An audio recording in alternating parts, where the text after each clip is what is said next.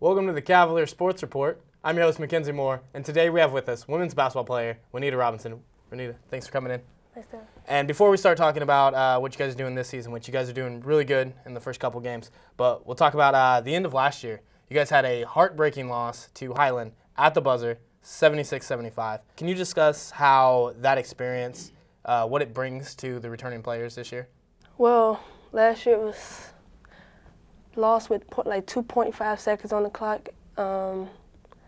Miscommunication on defense, but it was a learning experience for all the returning freshmen. And it, in a way, let us know that anybody can be beat, whether it's miscommunication, someone not talking, anything, any nature.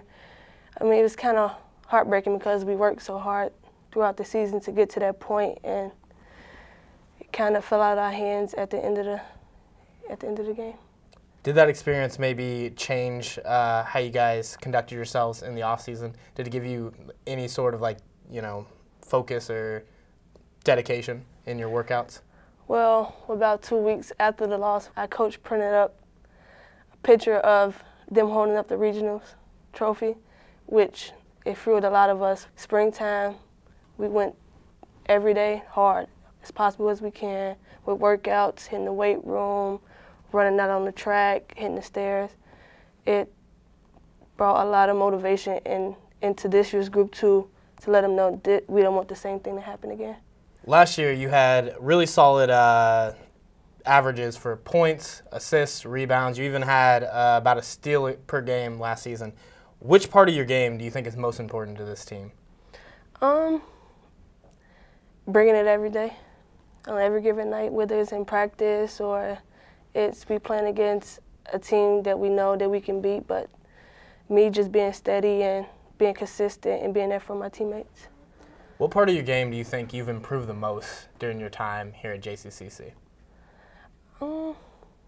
Getting my emotions under control. That's something I'm still working on. Being mature, growing up a little more. On and off the court too, classroom, basketball, practice, and also being a team leader. The first couple of games this season, you had a decisive victory and then a 60-point blowout victory. In these kind of games, how do you and your teammates keep yourself focused and make sure that you're getting better instead of maybe coasting to a victory? Early on in the season, it's not really about your opponent. It's about getting better, what we need to do. Like in certain games, we work on what we might have not done really good. In practice, we try to fix it in games, see what we could work on and watch the film, and come back the next day and work on the mistakes. You have a couple teams with the way that you're playing. You have a couple universities from the Big 12, even the SEC, that are looking at you to go to their school. What factors are going to go into your plans for after this season? What school has my major? Is it close to home? How far is it from home? How is the program ran? And certain things, as in with education, how do they conduct? For me to be able to succeed outside of basketball and further into my life. That's a good answer. Well, whichever team you end up picking, I know they're going to have a really great basketball player when you get there. Juanita, thanks for coming in today. Thank you. That's it for this edition of the Cavalier Sports Report. I'm Mackenzie Moore.